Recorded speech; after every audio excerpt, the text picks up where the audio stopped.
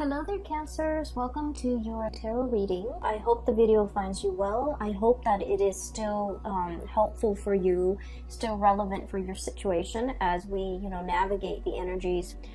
And I hope you enjoy the month as well. So, without further ado, let me just talk about what came out when I shuffled the cards, okay? I feel like the theme of this reading is a little bit heavy, okay? And I believe I did Scorpio's reading, so the energy for Scorpio was a little bit heavy. And I feel like for you guys, it's a little bit heavy, but it's very different from what would plague a Scorpio, what would bother them. The energy here is different. So let me just relay some of the messages and the images that came out in the pre-shuffle. So first of all, I see this like nighttime park scene, okay? And it's nighttime, there aren't a lot of people, there's no like police patrol cars, there are no like park rangers. So this man, he kind of sneaks out near the water, and then I guess he doesn't have like a fishing license or something. And in the United States, you have to have a fishing license in order to fish in any body of water, okay? So he kind of sneaks around, and then he casts his net into the water. I mean, he casts his line into the water, and then he's hoping to catch something, okay? So that's what he's doing. And he stays there, and he's pretty happy. He's kind of feeling smug that he's getting away with it. And then these joggers came by, these two really attractive female joggers. They came by, and I guess there's like a little, they see him, there's a little bit of flirtation, conversation coming on. And then all I hear is like giggling from the women. And then he kind of tips his baseball hat at them, smiles at them. So there's like flirtation back and forth between him and these two women. And then they continue jogging, and they go off, and he's sort of like looking back at them, and then he's whistling, and then he goes back to fishing.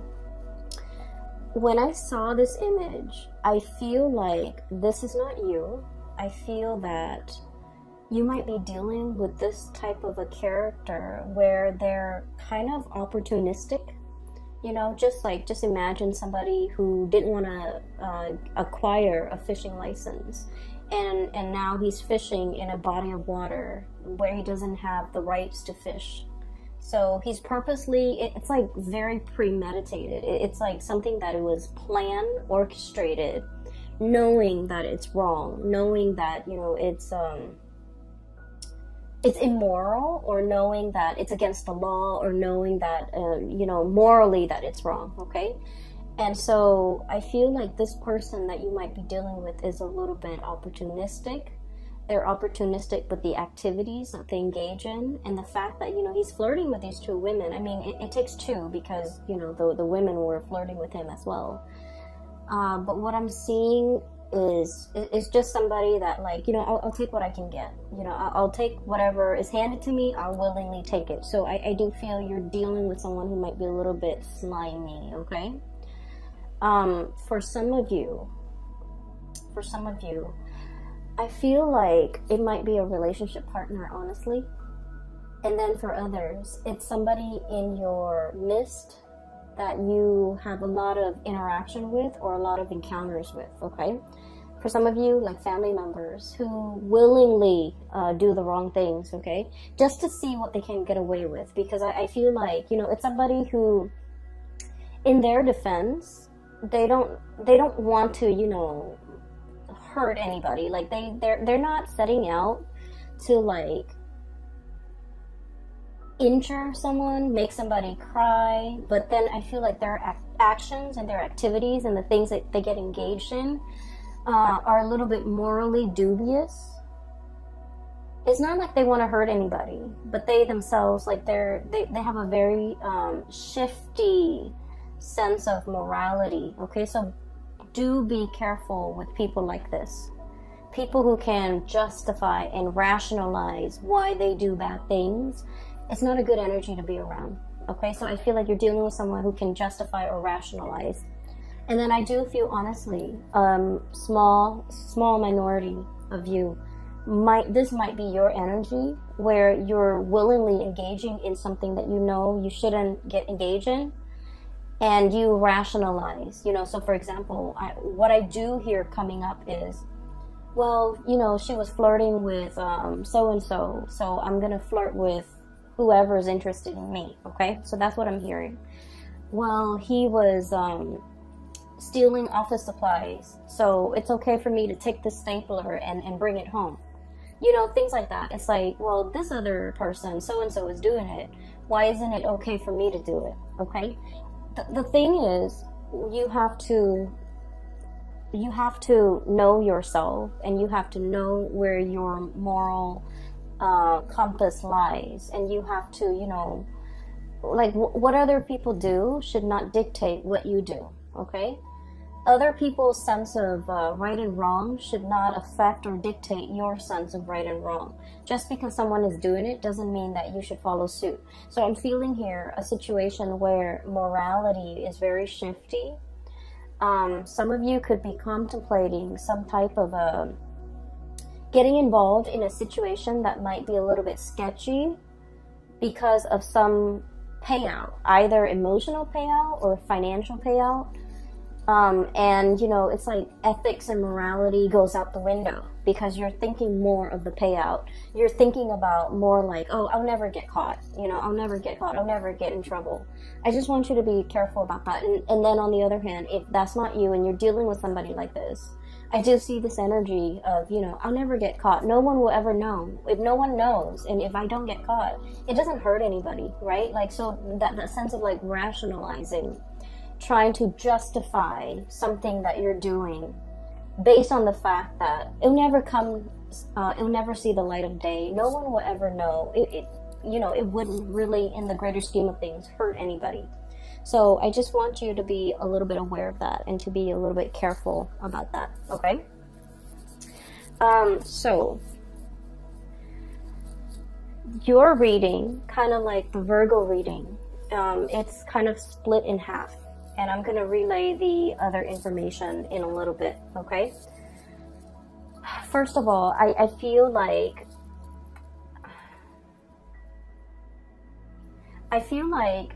there's a person and you're constantly, you know, looking at what they're doing.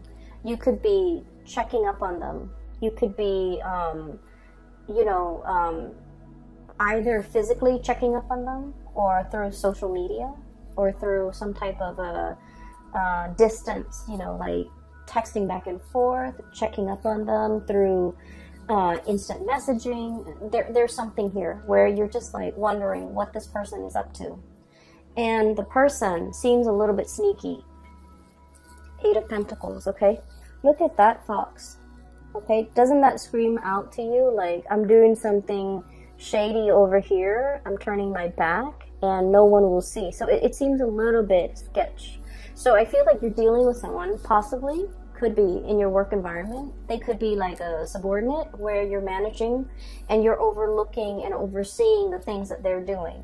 And you feel like your intuition is so sharp, and you feel like they're up to something that is not good for themselves or not good for the organization as a whole.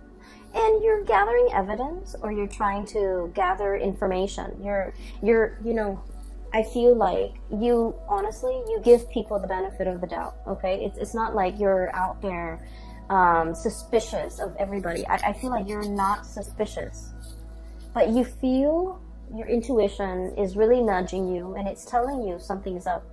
This person might be omitting information.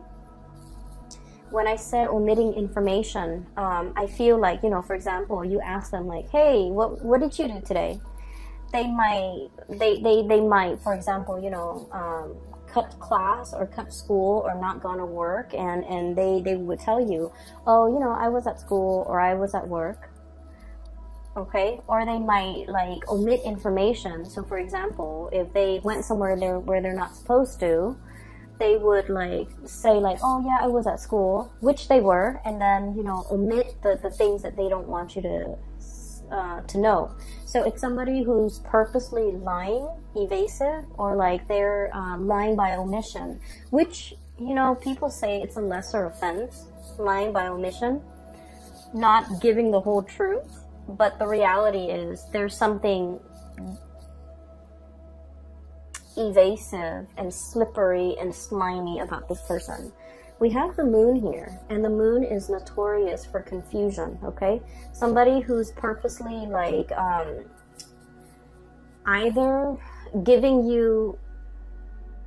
hiding the truth, lying by omission, or giving you so much information where you get confused.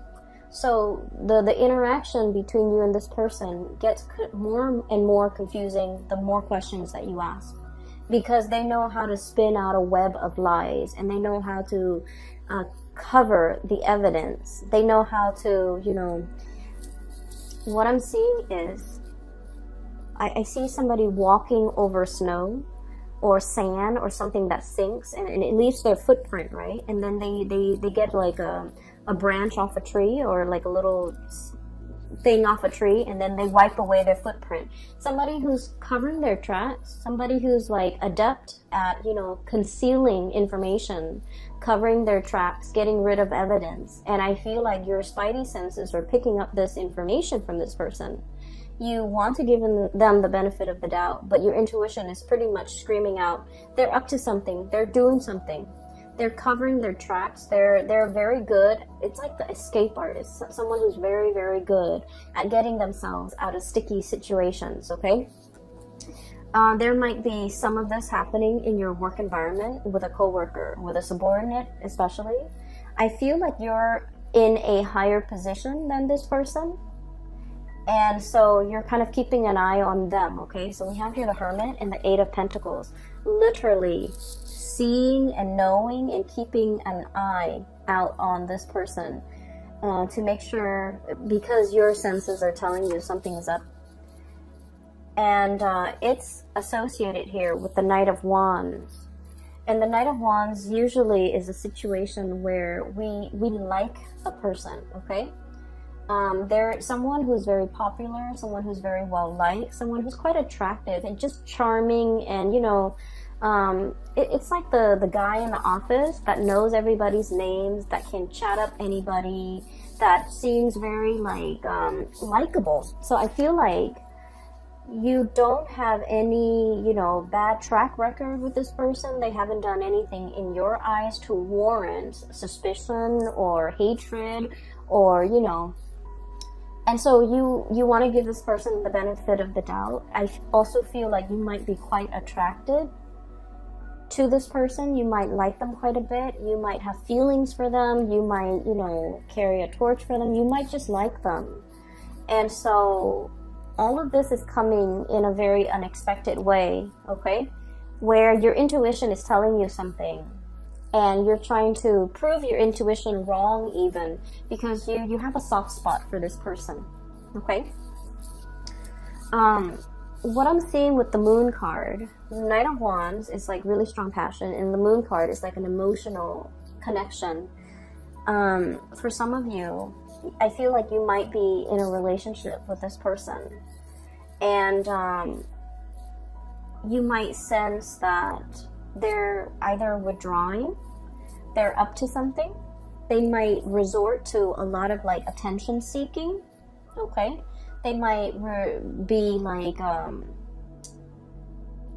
if you guys have had, you know, your ups and downs, they might like flirt with other people, talk to other people just to make you jealous, okay? And I don't like saying this information. I don't like to, you know, relay information related to relationships, because like we always know whether or not our relationship partner is faithful or truthful or otherwise. We always know. Our intuition is never wrong.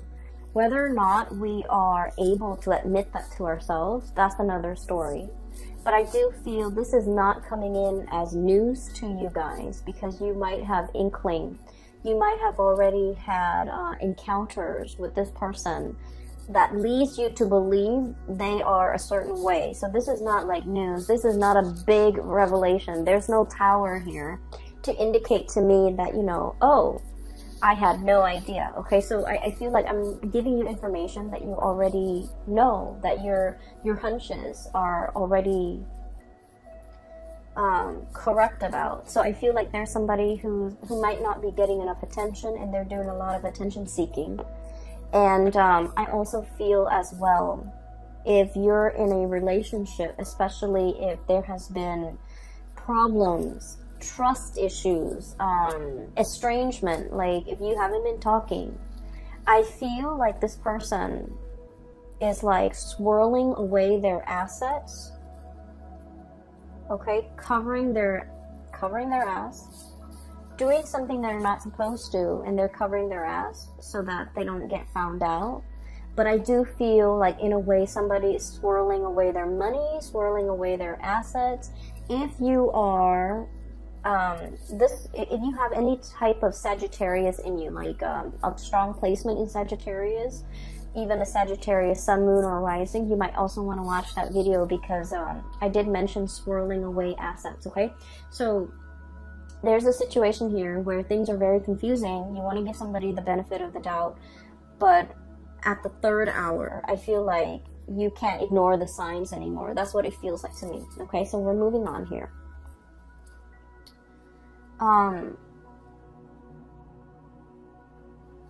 So that's what I'm sensing.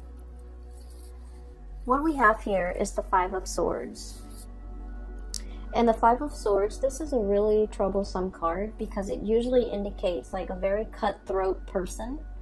A situation where it's like we're not interested in the truth. We're trying to prove ourselves right. It's a situation where winner takes all, okay? It's like leaving your opponent destroyed, not giving them any leg to stand on, like wanting to decimate the opponent. It's a situation where, you know, no good can come out of it. So there's a lot of bickering, there's a lot of clucking, there's a lot of like mindless back and forth, and at the end of the day, it doesn't really absolve anyone, it doesn't really resolve conflict, it doesn't really lead to anything. Okay.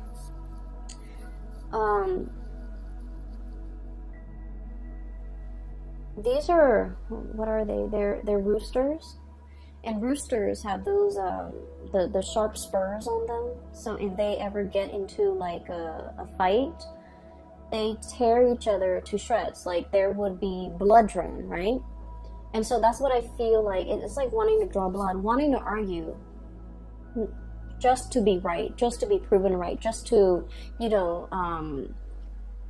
put down the other person. So I feel like there might have been a situation here where there's a lot of conflict, where there's lack of resolution, where the two of you might be estranged or might not want to communicate with each other, because every time you communicate, it leads to conflict. Like there's just like, a lot of the times, couples or people can be very civil with one another. We can agree to disagree. We don't like each other, but we can remain, you know, civil. But I feel like in this situation, that's out the door. That's no longer an option, because there's a lot of distrust. There's a lot of like not liking one another, and there's just a lot of like spying and you know, trying to get to the bottom of things. Knowing the other person's up to something and trying to call them out on it, trying to get evidence, trying to catch them in the act. So I do feel this energy here. That's not healthy, okay? I would say whatever it is that you're looking for, it is going to come out to the surface. Whatever your hunches have been, you know, telling you, whatever your intuition has been warning you about, I feel like there's going to be some truth, some information, some clarity coming to the surface, where you look at the information that's given to you and you're just like, I knew it all along. So once again, this is not something new. This is just confirmation. And it's coming out here, King of Swords, communication, news, information, okay? And the sword energy deals with information. It deals with revelation. And with this big sword, it's like cutting through the confusion, getting straight at the facts. For some of you, there might have been an air sign, Aquarius, Gemini, and Libra, that you might have been in a lot of conflict with. a lot of conflict with. I feel like a part of you really wants to salvage this relationship. A lot of you want to arrive at a truce with this person. A lot of you just want to, you know, smooth things out, okay? You guys are not like conflict and ego-driven people. You guys are like the lovers of the zodiac, of all the 12 signs. You guys are like the lovers, the peacemaker, the caretaker, the nurturer. And so you don't want to be in a situation where you have to have your guard up, where you're constantly hyper-vigilant, where you're constantly, you know, operating on adrenaline. You don't like to be in that state. You like peace and harmony with your relationships. And I feel like time and time again, this person, I feel like they're a little bit more conflict driven. I feel like there's somebody here who takes things out of context. It's like, why are you twisting my words? Why are you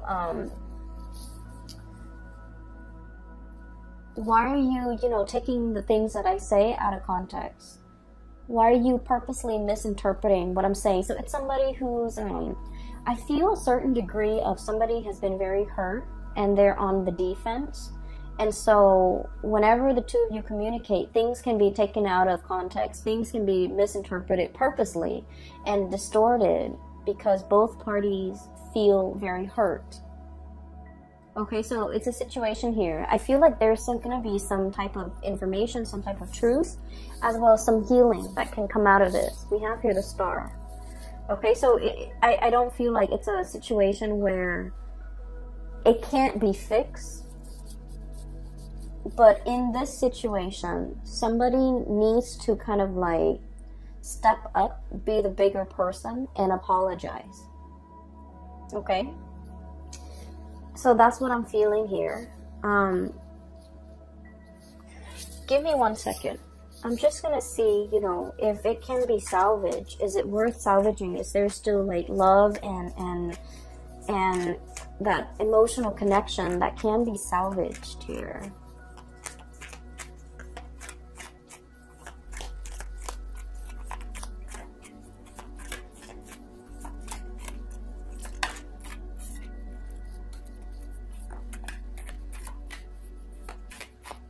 Get one more card.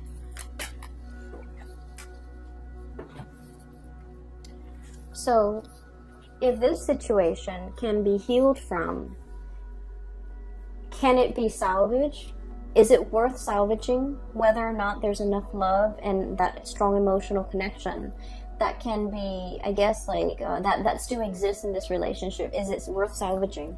We have here the Temperance card, and the Temperance card indicates to me that something is really like tinkering on the balance. Okay, it's like a situation that needs to be approached with kitty gloves, needs to be kind of like balanced out,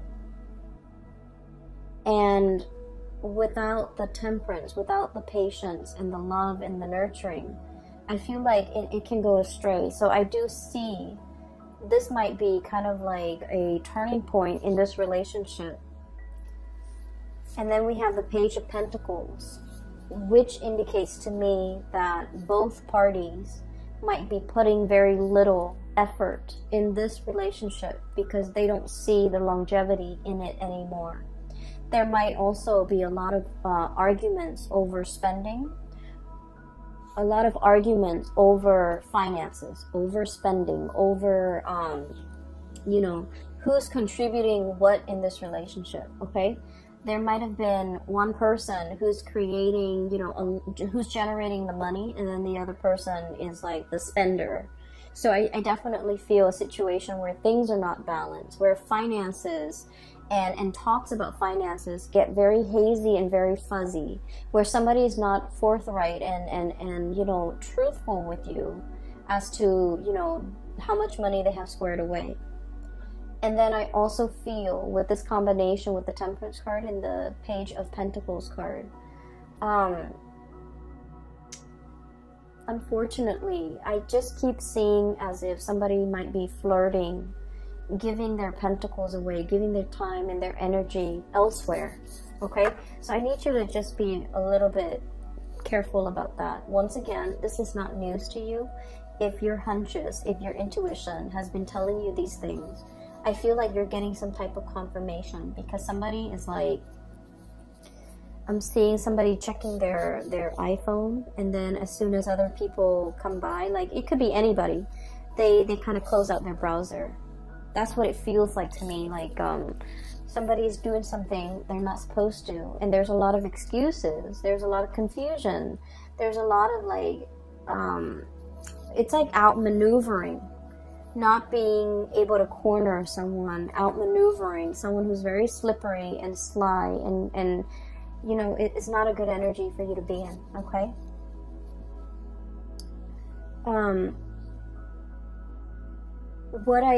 What I do see here is I feel like a lot of you you're hanging on to, okay?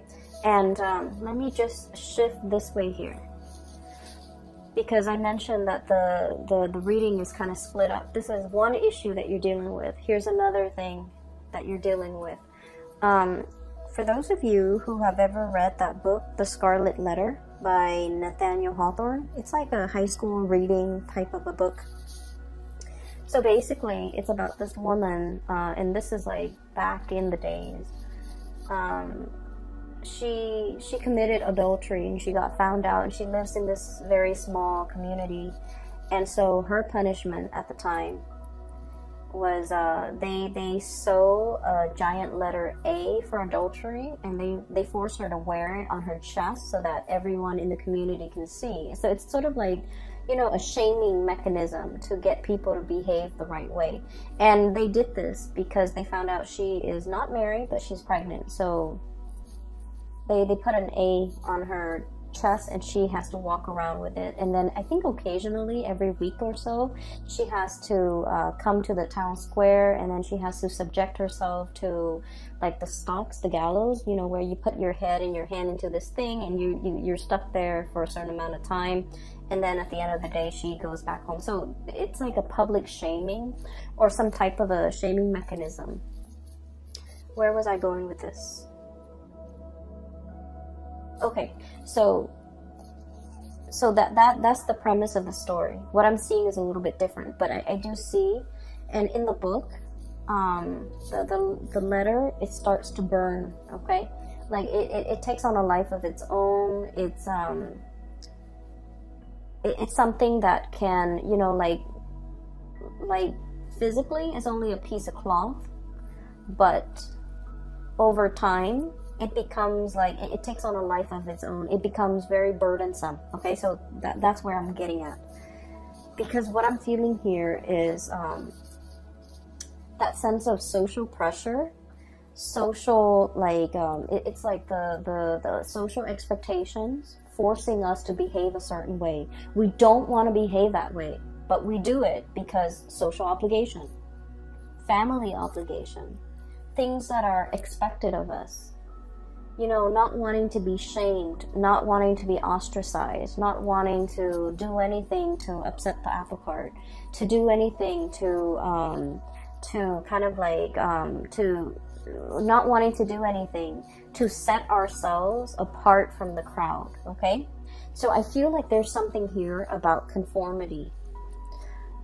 Doing something because it's expected of you, not because you want to. And then over time, it becomes a very huge burden on you. I have here the Hierophant, which is about, you know, order, tradition, doing things by the book, wanting to, you know, be straight-laced. Like, the social pressure the social pressure is so prominent that you would do anything to kind of like succumb to it, okay? And then over time, it becomes here the Ten of Wands, which is a very, very big burden for you to bear. And that's what I was saying with that Scarlet Letter. It becomes a controlling mechanism. it becomes sort of like its own entity, where physically it's just a piece of cloth, but it has the social stigma, it has like all of these things. So honestly, for some of you, I feel here about, you know, shame, or feeling this sense of like, I don't want to get a divorce because, you know, it's shameful. It's shameful to my household. It's shameful to my family. What are people gonna say? What am I gonna tell people? Well, it doesn't matter, okay? You have to weigh out the option, you know, is it better for me to be free? Am I gonna be happier? Or will I be happier with this relationship that's kind of like at a dead end? So I feel like there's this sense of social expectation or stigma that you're not willing to face, and it's keeping you stuck in a situation that you're not happy with. And then I also feel like, you know, some of you are thinking about the children, the social stigma with the children. What are they going to tell their friends? What are they going to tell their peers? You know, so like these decisions that you're grappling with, I feel like these are personal choices. These are personal issues that really should not involve anybody else.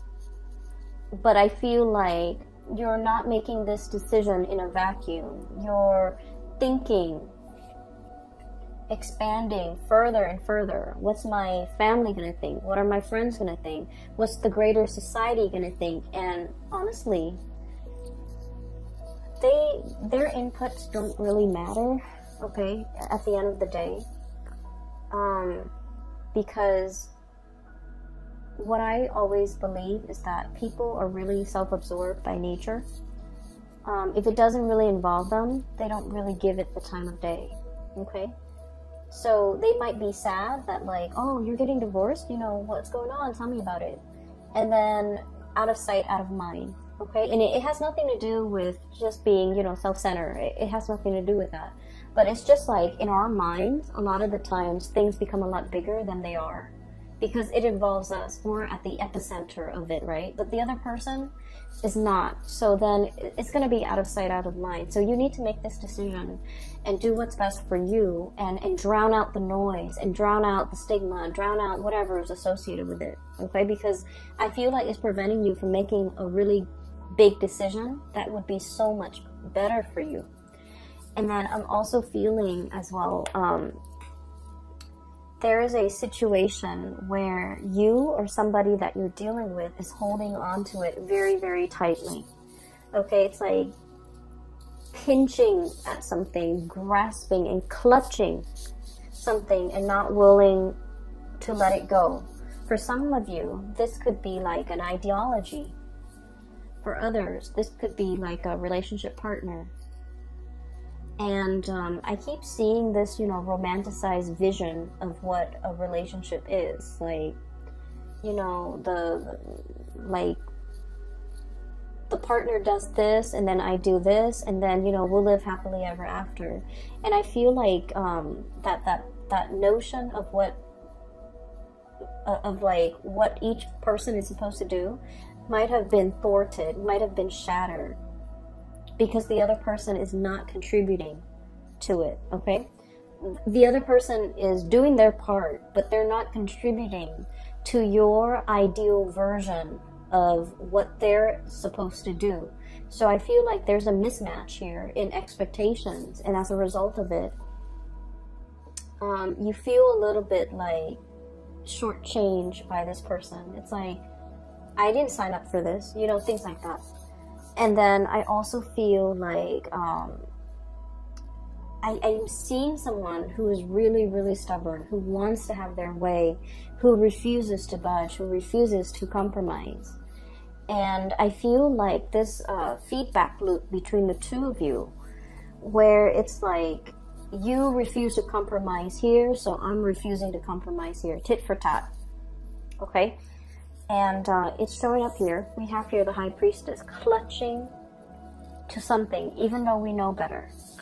And then this Five of Swords, you know, the clucking, the mindless arguments and the banter and the situation that really doesn't add anything to an existing conflict. So that's what I'm seeing here.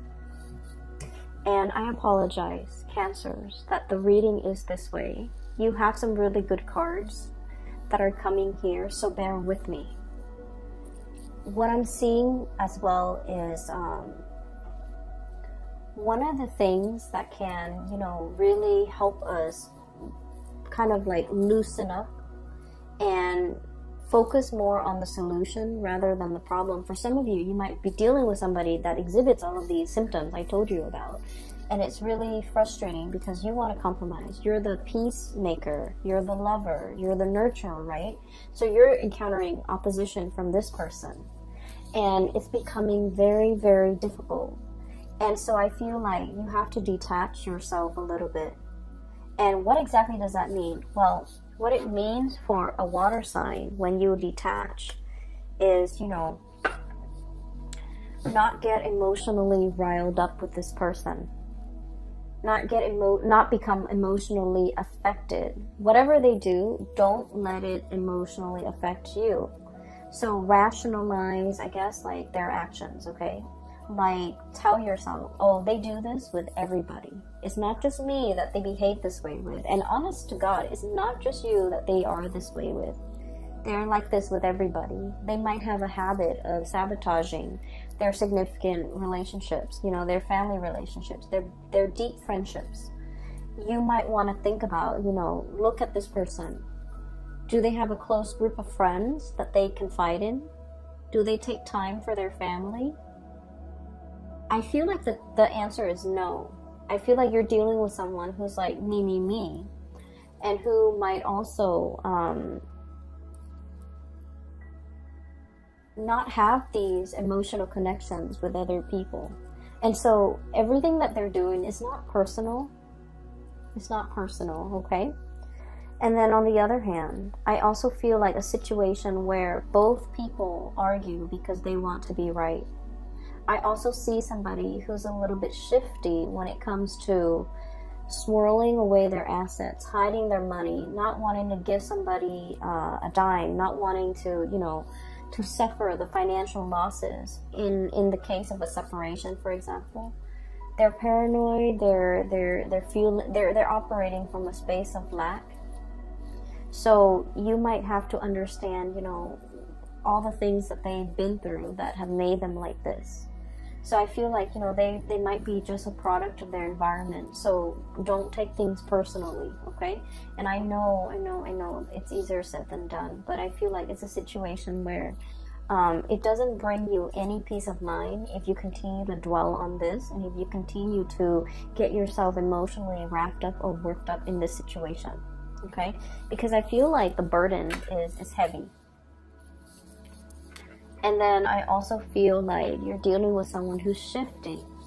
Okay, it's like that see-through, I don't know if you can see that see-through sword, hiding behind the sword.